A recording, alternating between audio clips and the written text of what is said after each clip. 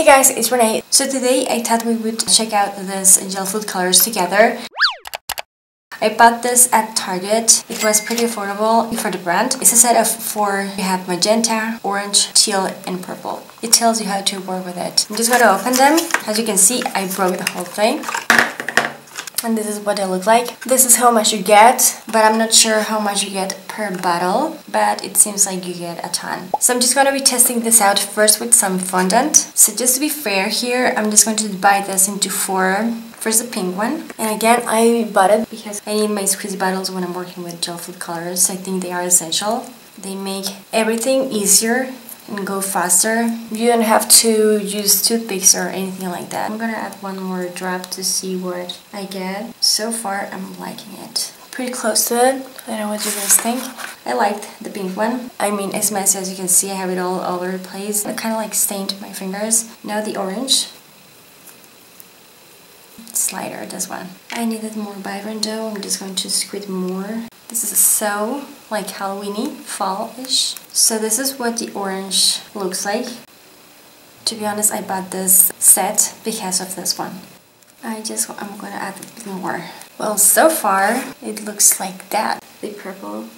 So I like this brand, Wilton, and when I saw this, I wanted to give that a try because I like the colors that the set offers. If I'm out of focus at some point, sorry guys, I'm just looking at this. I don't have any cameraman. This is all me. This is really pretty. I think I got what I paid for. So out of the 4, the pink is the one that stains the most, and is the most, I guess, vibrant one. If you can, if you want, if you have, just wear some gloves when you're using this because I did all of this later and I still have some pink in there. Just gonna divide this into 4 again. I just want to see how lighter you can make them. So yeah, easy with the pink one. If you want pastel, just barely add anything. But I like the pink shade. I think it's real pretty. So guys, the trick to get the lightest is to place it real close to the bottle, but not touch the squeeze bottle because it's gross. Without squeezing it, just put whatever is in there. Put it upside down, just pick it up from there. The pink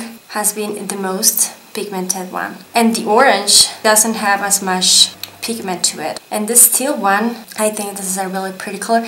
It reminds me of like Tiffany boxes. I think this is a really pretty color. So I'm just gonna cover them with some clean pack. Let's check on them 24 hours from now. Also, if I can find ingredients in my kitchen, I'm just going to test this with some buttercream, just to see how this set reacts with buttercream. But so far guys, I am happy with it. I think Wilton is a good brand. It's not the only one, but it's a good brand. They have quality and they are accessible, which is a good thing. But I never was a fan of using a toothpick to add my gel food coloring. I didn't want to, keep on using a used toothpick into a buttercream. Clean pack drives me crazy. Am I the only one here? I did my homework, did some buttercream. First I'm going to be working with the pink, and I'm actually scared to do this because I know now how pigmented it is. Sometimes you get like tiny spots or dots all over the place, and I want to see if these ones do that. This is with buttercream how it looks like.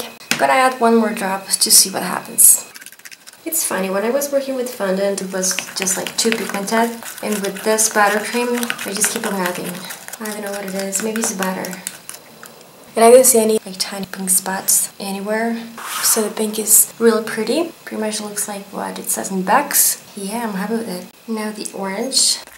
What I'm going to add more. It's kind of tricky, this one. After full 6 drops, this is what I got. To me, it doesn't look as pigmented as like the box, so that's that. And then, if you look up close, it has like tiny orange dots, and I mixed it a lot. I don't want to add a lot of like gel food coloring. I feel like 3 drops is more than enough, and I added 6, and this is what I got. So the orange is not my fave from this set. So the teal, I have high hopes and dreams for this one. If you're going for a Tiffany's theme cake, I feel like this is going to be a good color. This is pretty, but I'm going to add a bit more. This one is like minty. So this is what I have so far. I think it looks pretty similar to the box one.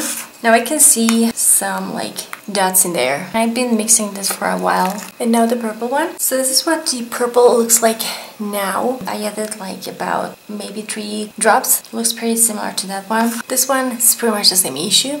It has those tiny dots. The color is really pretty, but again, daddy issue. As far as coloring goes, they look like this. Those dots, the pink one doesn't have anything, the rest have them. I'm noticing more towards the purple one and the orange one. This one has them, but they're not as contrasting as with these two. And the fondant ones, they don't have those spots in there. Here's the orange one. And the teal one. It looks excellent in fondant. Vibrant, perfect.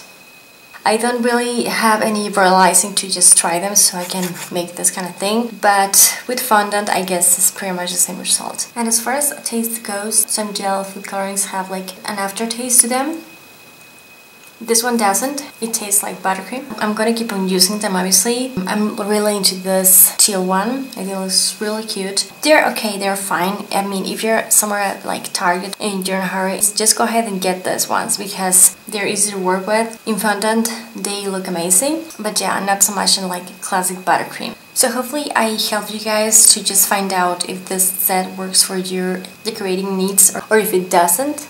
And hopefully you like this one. If you did, don't forget to give this video a thumbs up and share this. So yeah, thank you so much for watching. I'll talk to you later and take care. Bye guys!